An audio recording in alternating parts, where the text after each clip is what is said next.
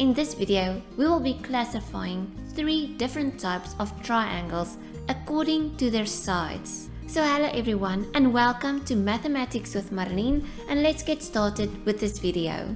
For the first triangle, we have an equilateral triangle. And for this type of triangle, all the sides are equal. So when this side is 10 centimeters long, that means this side will also be 10 centimeters long, and this side will also be 10 centimeters long.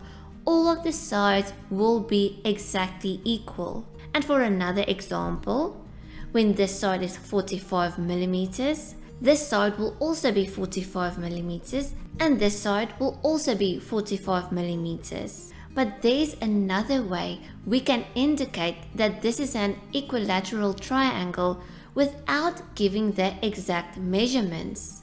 When we use this symbol, one stripe on each side, this means that all the sides are equal in length. So this can also be a way to indicate that this is an equilateral triangle.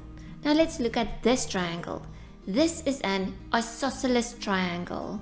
And for this type of triangle, 2 sides of the triangle will be equal.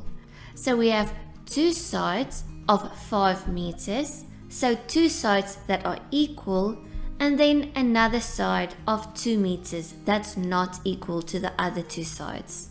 Let's have another example. Let's say we have 2 sides of 20 centimeters and another side of 10 centimeters. So 2 sides are the same in length. But again, we can indicate that this is an isosceles triangle without using exact measurements. So the 2 sides with the same symbol with the 2 stripes, they are the same in length, where the other side is not equal in length. And now for the third triangle. This is a scalene triangle. And for a scalene triangle, none of the sides are equal. All of them are different in size. For example, this side may be 12 centimeters, but this side 7 centimeters, and this side 15 centimeters. So none of them are equal in length. And let's look at one more example. This side can be 50 millimeters, this side 35 millimeters, and this side 65 millimeters. So again, none of them have the same length. So this is a scalene triangle. And how do you think that we will indicate that this is a scalene triangle without using measurements? We can indicate that by using a different amount of stripes on the different sides. The one side has 1 stripe, the other side 2 stripes, and the other side has 3 stripes. So that means none of them are the same in length. Now let's classify these 3 triangles according to their sides, but only using symbols. Now for the first triangle on the left, this triangle has 3 different side lengths. As you can see, all of the sides have a different amount of stripes. The one side has 1 stripe, the other side 2 stripes, and the third side has 3 stripes. So this means all of the sides have a different length. So this is a scalene triangle. And how about the second triangle in the middle? We can see that 2 of the sides have the same symbol. Both of these sides have 2 stripes. So this is an isosceles triangle.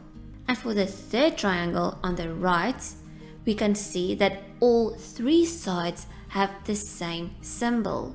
All 3 of the sides have 1 stripe.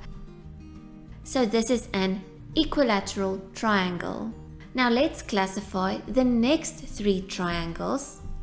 But this time we use the measurements to classify them according to their sides. So for the first triangle on the left, we can see that 2 of the sides have the same length. So this is an isosceles triangle. And for the triangle in the middle, we can see that all 3 sides are equal in length. So this is an equilateral triangle. And for the last triangle on the right, we can clearly see that all three the sides have a different length. So this is a scalene triangle. And just like in all my other videos, there will be a free worksheet and memo in the description box below. You can just click on the link and go and download the worksheet with the memo. And if you haven't already and this video helped you, please remember to like this video and to subscribe to my channel, and then I'll see you in the next video. Goodbye.